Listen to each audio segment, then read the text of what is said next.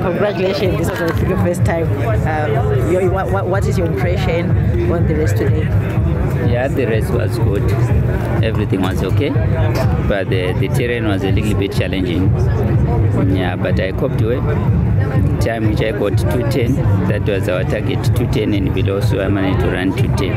At least I tried my best. How would you describe the terrain? How much of an effect did it have on your performance?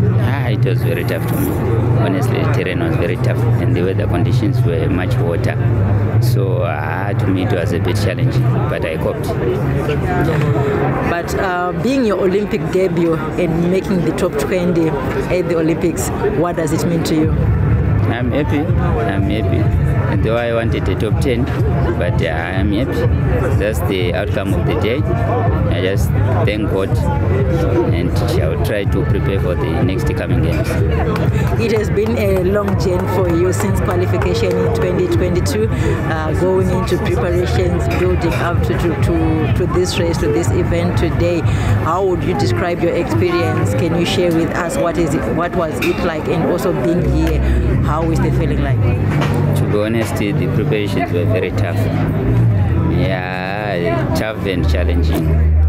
But so far so good. We managed to cope, and we managed to come here whilst I was injury free. So we just think that, and we just see the outcome. It was the challenging day, but a good experience for me.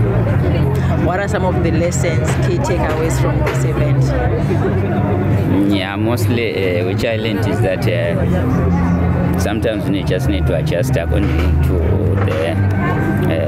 the weather conditions. I think that is the one lesson which I got, which must be corrected in the near future. Thank you. How much effect did it have on you, like the weather conditions? Yeah, it was a big effect, not to me and to other athletes also.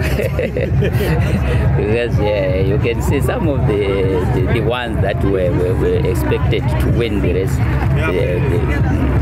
the models, they couldn't finish the race. So you can see that it was a challenging weather indeed, and a challenging terrain again. Thank you so much, Isaac, and all the best in the future. Yeah, thanks.